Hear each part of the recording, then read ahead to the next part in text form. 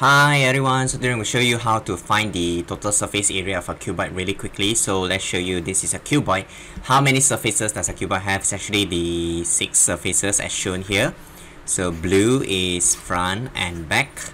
You cannot see the back part, of course. The green color is actually the top and the bottom. So what you notice here is actually they always come in a pair, right? So red is at the side, so here and the other side. In total there are 6 surfaces.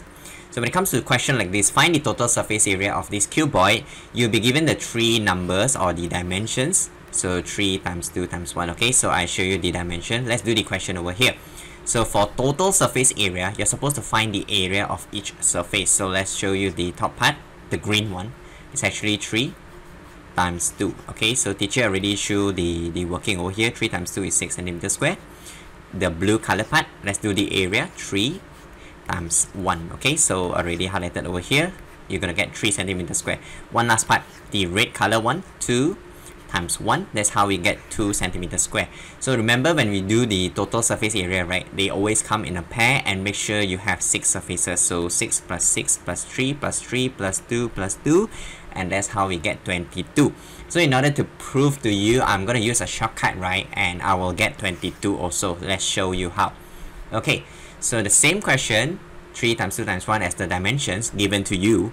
So you lay out your total surface area formula or the shortcut like this. Okay, so you write total surface area equals to 2 bracket plus 2 bracket plus 2 bracket. Okay, after that, what we are going to fill inside this bracket, right, is actually the 3 possible combinations of the dimensions given to you. Alright, so let me show you how. Okay, so take 3 times 2, put inside.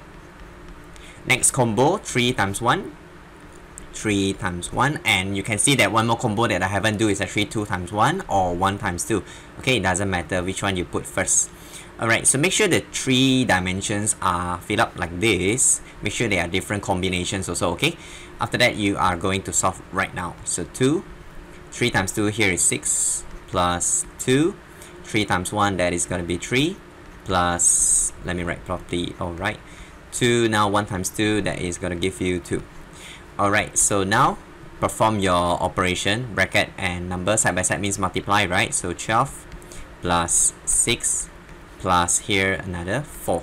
Okay, so make sure you know your calculation. 6 plus 4 is 10 plus 12, that is how you get 22 centimeter square. Okay, so this is the shortcut that I want to share with you. Is the same as the question just now. Okay, so let's do question 2. Right, now I changed the numbers a little bit, so 4, 3, and 2 as the dimension given to you. So let's start practicing this.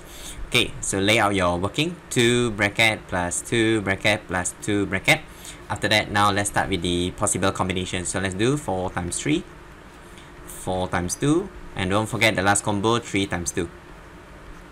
Okay, once you are done, continue to solve. 2, this is going to be 12, plus 2, this is going to be 8, plus 2, this is going to be 6. Okay, now continue to expand or multiply in. You get 24, here is 16, and here it's going to get you 12. Alright, now combine these two, right? 24 plus 16, that is going to be 40, plus 12, that is going to be 52 unit centimeter square. So it's actually really fast if you practice. Okay, now question 3. Find the total surface area of this cuboid. Repeat again, so I give you different numbers now, 5, 3, and 1. So lay out like this, 2 bracket, 2 bracket, 2 bracket, like that. Alright, let's start. So remember, 5 times 1, 5 times 3, and lastly 3 times 1. Make sure they are different combinations all put up. Right, let's solve. 2, 5, 2, this is going to be 15. One more time, 2, this is going to be 3. Okay, now here we get 10, here we get 30. Can you see that it's quite simple? Okay, now combine the numbers now. 10 plus 30, 40 plus 6, 46. So that is the total surface area. Okay, I hope you can follow, and it's really simple. Just keep practicing. Okay, so I show you 3 times already, and I hope you learned something from this video. Okay? That's all for this week, and I'll see you another time. Bye bye.